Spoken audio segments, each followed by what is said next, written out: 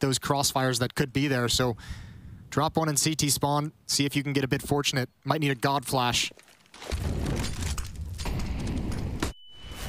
Oh, shot out Shiro. He's forced back between oranges one. That baits them in toward Nafany, though. Good shot, ropzzzzz. Gets the return, and Rain knew where Shiro was gone, so the Deagles come out flying again. Hobbit only managing one back. ropzzzzz has the AWP picked up, and it's a 2-on-2. FaZe busting into the B site. Oh, great shots from the Deagle, but I think players are going to want to play that one differently if they could go back in time. Unfortunately, they've got to get through the AWP in ropzzzz's hands. He's very low. This time they don't have all the utility in the world. Axile, Molotov, and HE grenade. Brokey's going to look towards Ruins, and he's taken down one-on-one. ropzzz, the only one, and he's got it. Inters tries to bait out the shot, but couldn't get behind the wall fast enough. And FaZe steal one away for a 4-2 lead.